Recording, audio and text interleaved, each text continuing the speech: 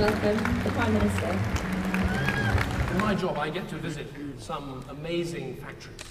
I drove the millionth Mini off the production line. It was a huge treat. We're in Manchester in the dingy blue world of the Conservative Conference. This year coming to you in a special hard-working blue colour. So you feel like you're sunk in a sort of sepulchral gloom when you go in the hall. It's not terribly uplifting, to be honest. I didn't come into politics just to fix what went wrong, but to build something right. They've got this tedious slogan for hard-working people everywhere you go, with their achievements like tax cuts for X billion people and all the rest of it. It's this typeface they use for things like keep calm and carry on, those kind of posters. They're carrying austerity into the visuals of the conference.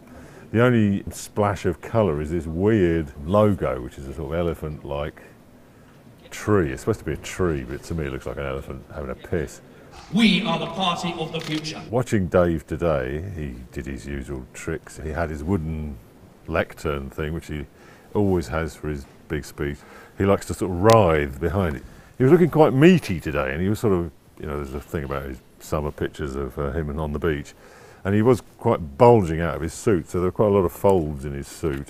I believe it is the great Conservative mission that as our economy starts to recover, we build a land of opportunity in our country today.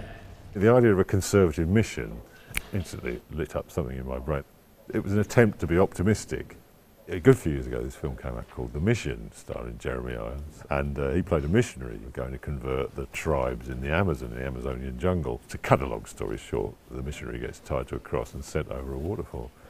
I've combined the mission, the waterfall, with the Medlock ditch to give you the essence of Dave in Manchester. That's the Conservative mission, is same old crap, and punish the poor a bit more, punish people who've got nothing, and keep pumping the rich, and we'll be okay. Like all missionaries, he's locked in his own delusions. That's the thing.